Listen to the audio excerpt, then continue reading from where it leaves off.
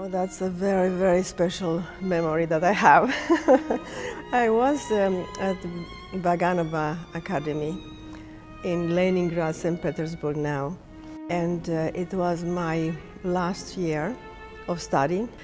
And I was chosen to do the role as a student with the principal dancer of the Kirov Ballet in 1916 spring,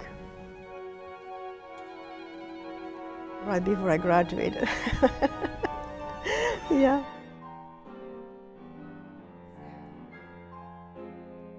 When I have somebody start a role like this, well, I start just to discover the person. First of all, of course, I have to know how he's dancing in different roles or in corps de ballet, or observing the qualities, like constructing a piece of art. That's the way I'm believing in coaching.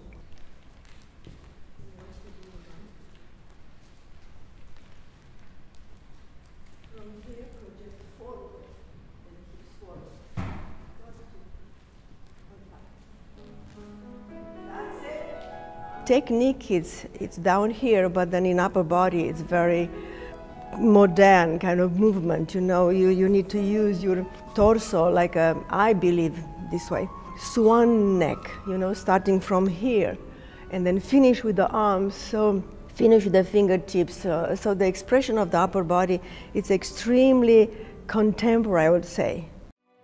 Our body is a life instrument. If the tool is really well constructed and well placed, then you can interpret everything and you can do anything.